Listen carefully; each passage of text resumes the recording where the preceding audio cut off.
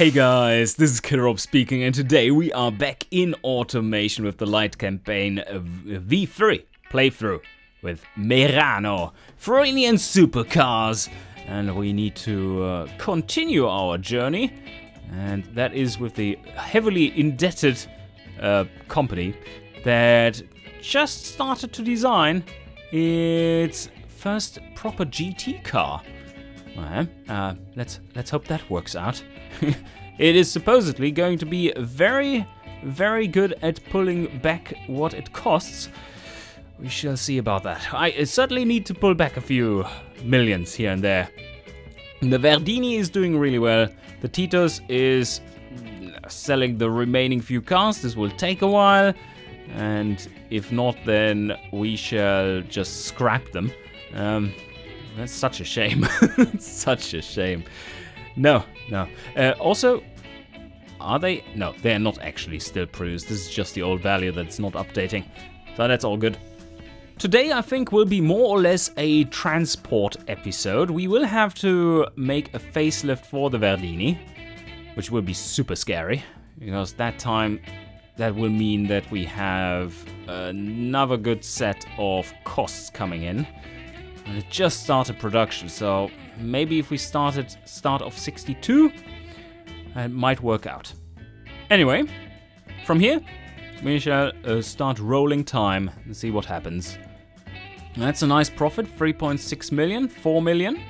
And, oh yeah, this is looking pretty solid. Pretty solid. We are selling plenty of cars, even building up a bit of a stock. Not too much though. And our new project, the Dalios, which you are probably already starting to design, is at just a cost of 250,000 roughly, which is like researching a level 1 upgrade. Level 1 tech pool. Yes, here. 250 per month. Yeah, okay, I'd rather get the Dalios out there. Whew, this is a lot better. Now we're at a credit rating of C. This is still climbing, is it? Oh, we even had a bit of C+. Yes. Please don't crash. Please don't crash going into the new year. No, we are continuing. We just paid a little bit of tax. And this is a deep hole we have to dig ourselves out of, but this is looking pretty good so far. Alright, we are going to start the facelift around there, although I should check out how long it will take to do so. Oh, our credit rating is up to B+ again. Not too bad. But yeah, we're making almost 7 million worth of profit each month. That's massive. That will mean there will be a big tax bill incoming. Oh shit. Look at that fucking economy crash. Now it's dipping even deeper. We're currently growing at a minus 6.1% per year. That is not good. That's not good when you are sitting on that much debt. I hope this is turning around reasonably quickly. But okay, we are making 8.4 million each month. Already, A+ credit rating. Holy, yes. That's good to have in a deep depression. We are almost there. We're ticking over to 1962. Tax bill incoming. Oh, 12 million. Fuck you. But now I do need to start my facelift of the Verdini. Alright, let's activate it. Come on there. Yeah, it's a little nice update. And let's see what we have for it. I'll just head in here. Sport 173, still doing really nicely. Okay, fixtures, nope. That's for you to design.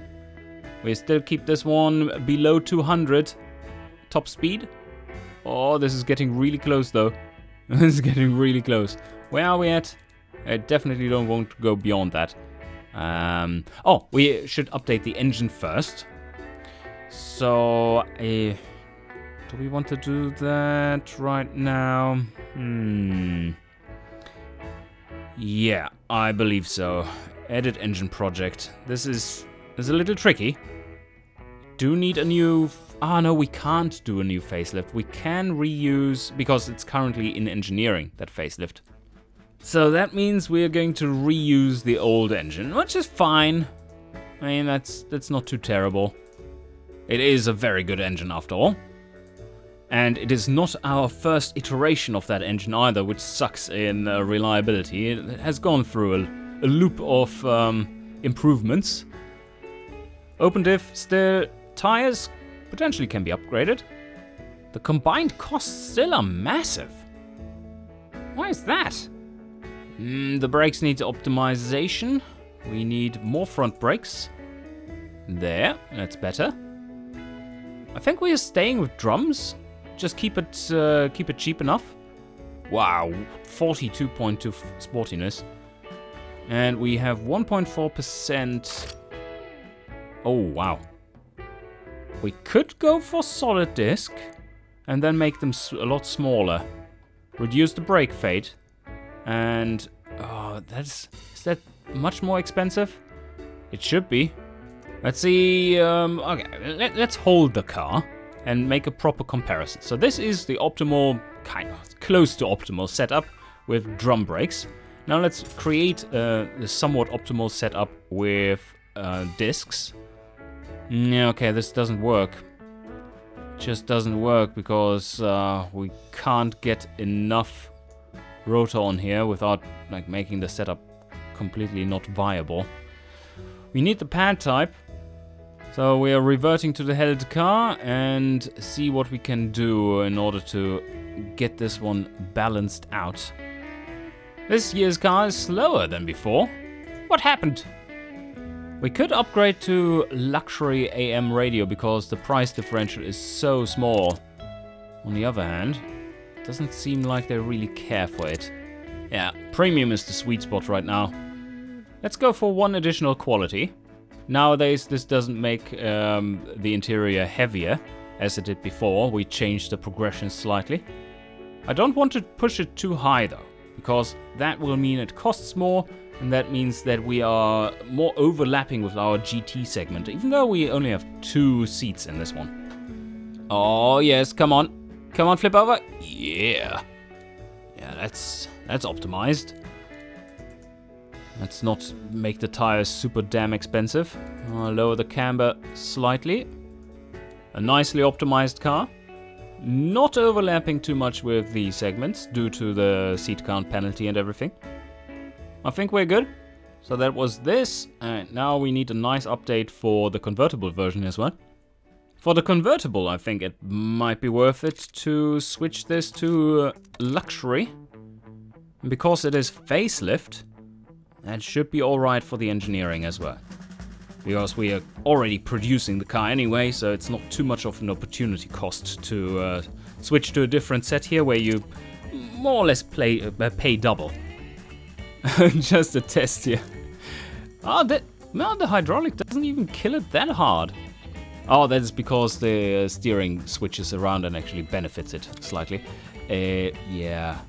Nah, no hydraulic steering for power steering for this.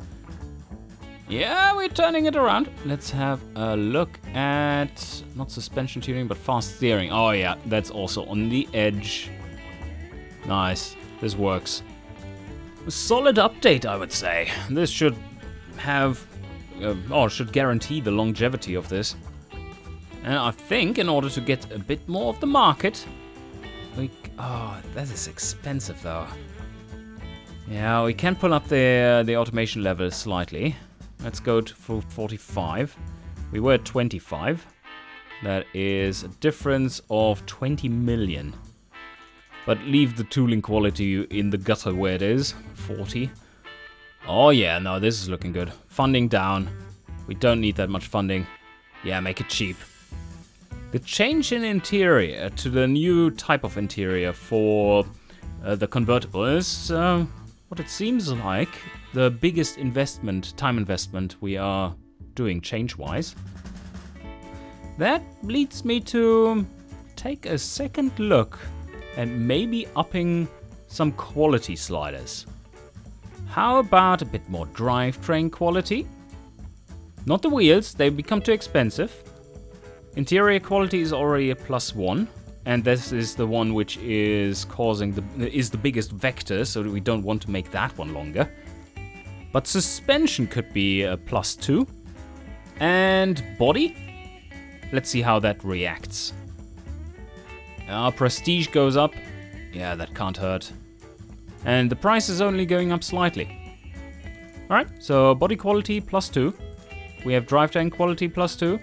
And suspension quality +2. Looking good. Let's recheck the engineering. Yeah, that made it slightly longer. Another question I have is if we get any penalties for low safety. We don't seem to be. No, all right. No, the safety rating seems to be all right. So we don't have to add safety bonus points there for quality in order to amp that up. The pressure can be reduced. We want to learn a bit about this project as well. Just give them time, lowest costs. Reliability can go up to 50. And I think the tooling can be optimized slightly so that we get up to 60 here. Yeah, that makes it cheaper to build. All right. It should keep it nice and cheap. And we only pay 6.5 million overall in engineering costs for this facelift. Yeah, that sounds very much viable. Engine is staying the same. And bam! Holy, I wish this were true here. Let's put it at 5 years.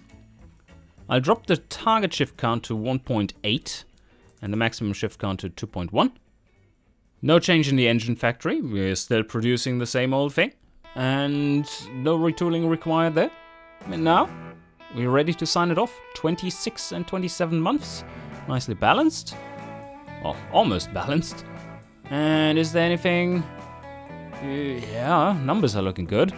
Numbers are looking really good. Let's sign it off. Ah, look at that, how cute. There's a tiny little engineering project going on. And... ugh. We still need to dig. We need to keep digging out of this hole. And this massive depression won't help. So, yeah, it's just advance time. The digging is going really well, though. Perfect. We are also getting some margin on these sales now. Oh, that was a crash. What happened there? Okay, recovered slightly. Our costs are also going down. It really is depression time, but we are doing well. We are depression hardened. This economy is still growing at -6.5% each year. We just paid 20 million in taxes. And another crash in sales. Uh-oh. Oh, okay, it recovered again. Oh, our margins are dropping dead. Oh, okay. Now comes the refresh. This is costing us only 3 million a month. That could be a lot worse. Well, okay. Now we're not selling anything anymore. That means... oh, ouch. Ouch, yeah, that hurts. That is more than just a few million a month. Ow. Come on, come back. Yes. There we go. And sales are... excellent. Oh, almost excellent. Yeah. Yes. Making a profit again. 5 million. Whew. Updated Verdini can only lead to success. And the economy is slowly recovering. This is looking like a nice upward trend now. Still at -2.3%, but that is changing. Oh yeah, this is looking good. Come on. Oh, ouch. Overproduction. And now the economy is back to growing again. This is looking strong. This is looking very strong. The taxes won't be nice. Although we had plenty of costs there too, so it won't be too harsh. 4 million in taxes, and we continue digging. But before we continue, I would have to start a replacement for the Verdini. And that is something that I would like to do in the next episode. But I think what we can do is have a look at if we can already build a full aluminium engine. If that is the case, then we need to get started on one, an impressive one, and have it ready for the car. Or, well, as ready as possible. Let's just take a quick look what it could be. So, do we have access to something proper? V12, aluminium, dual overhead cam, 4-valve, aluminium. Are you fucking kidding me, Killer Rob? Well, yes I am. Sorry, it needs to be small. We could make it a maximum size of 3.5 liters. That is massive. That is huge. But it's lightweight. The head would be weighing 64.6. I mean, it's a dual overhead cam, so it's pretty large. And the block is 53, so yeah, it's just 120 kilos. Well, not even that. For the engine block and head. It's not too much. Do we want to make it even smaller? We could go for 3.2 liters. 48 valve. That thing will rev like crazy. Let's see what it can do. Let's see. Forged steel. Fuck. There's no proper forged conrods yet. Not the lightweight stuff, which we would need. So let's do a simple one first. Cast. This will rev high enough, no worries. And probably something like 60 cam, 65 cam. Should rev high. And then we put in mechanical fuel injection. Are you crazy? 62 months just for that. Throttle per cylinder, 72 months. Performance intake. That looks high. That's a very, very high engine. And that looks stupid. That looks like not a good idea. So yeah, it would have to be throttle per cylinder. But DCOEs. 6. Holy fuck! No. That is a little too much. And it can run on 91. That means the Fruinians will, once the fuel ban is coming in, 78 or something? They won't be complaining. Optimize the ignition timing to around 5,000, because we are going to rev to the moon. Let's start out with 7.5. And long race, no, not long race, a long tubular. And then we're going for just a baffled muffler. If it weren't too knocking, let's also open up the exhaust slightly. And now lower the compression. And how much are we making? 240 horsepower. Yeah! Revving with cast components, cast internals, we are revving to 7,400. So just one step down and it's perfect. Yeah, the reliability isn't perfect, I would say. But that's to be expected. It's dual overhead cam 4-valve. But why not get started early, right? Should go for dual exhaust. And then about there. 247 horsepower. Yeah, that looks like a winning engine. Let's have a quick listen.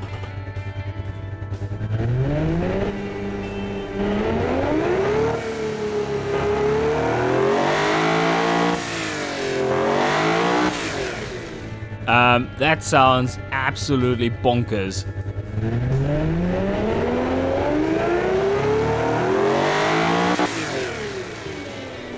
Holy hell, that is something that needs to be put in a fantastic car. Alright, I think this is a nice little taste for what is to come. I'm getting giddy already. Alright, I hope you enjoyed, and see you guys next time.